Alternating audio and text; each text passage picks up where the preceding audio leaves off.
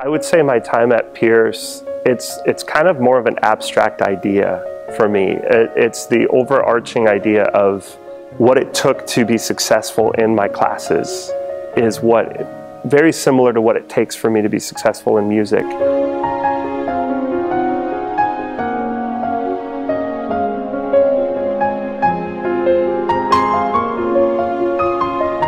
I started at Pierce College in 1999 as a Running Start student.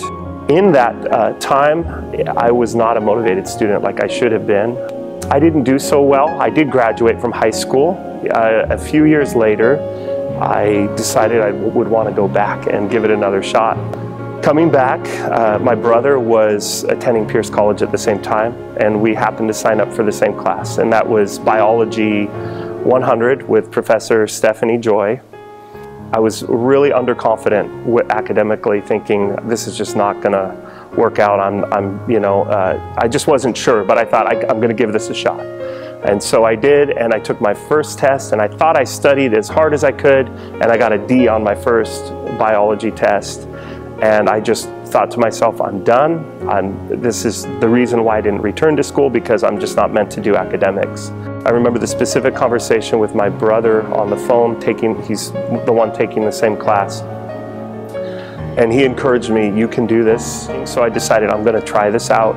And in the end, I ended up getting a 4.0 in that class. Pierce was really a great foundation for moving on to my experience at UW-Tacoma. I began to record albums, and I decided I'm going to give this a try because I'm a musician and I've played for a long time, and I always wanted to try this.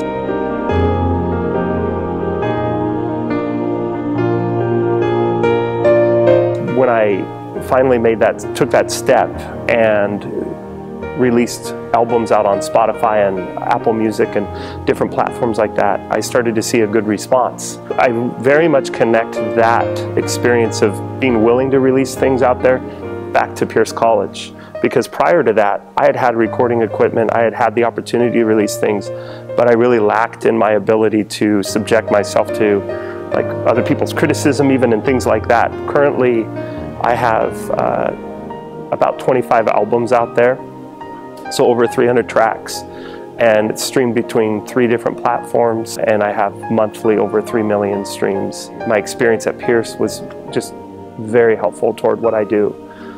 Even though it maybe wasn't direct, I didn't major in music, but just the practices and the discipline and all that I experienced was really helpful for what I do now.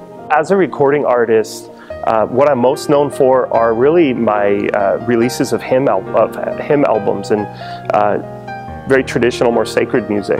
In 2013, Red Lobster had a contest called the Ultimate Lobster Fan Contest.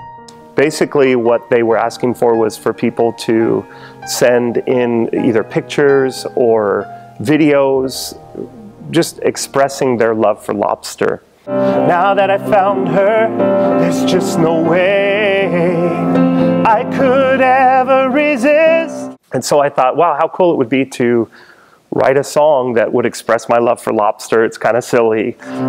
Don't try to stop her, she's my lobster, delicious in every way. And so I composed something pretty quickly. It's kind of like a jingle. Just to behold her is a pleasure with every taste. In the end, I won the grand prize. Because of Pierce College, it has allowed me to get to where I'm at now and to truly be able to develop the skills and the self-belief to be able to accomplish what I want to accomplish, what my dreams are. And so it's really just helped me have that resilience that it takes in order to achieve my dreams.